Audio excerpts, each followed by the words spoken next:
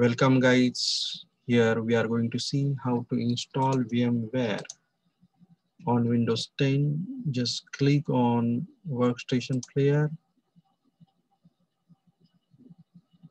and you can see, click on the Go Downloads. If you want to install Workstation on Windows, just click here. If you want to install on Linux, just click here. So I will click here. I downloaded the file now. Just right click on that file. Just click on Run Administrator.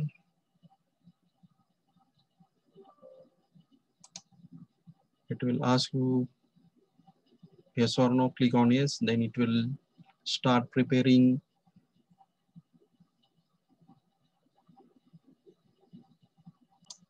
Just click on next. Click on I accept.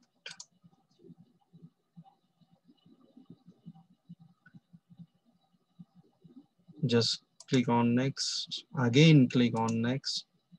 Click on next again and say install. So it will take some time to install.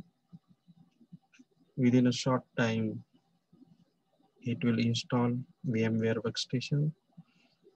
After that you can install a new virtual machine with VMware Workstation.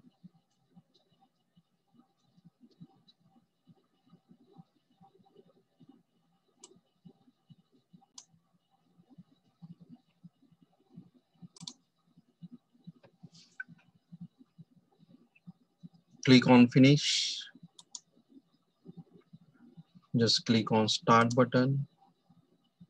Click on VMware Workstation 16 player.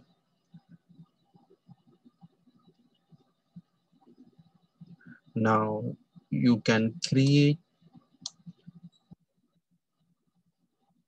with VMware Workstation. You can create a new virtual machine.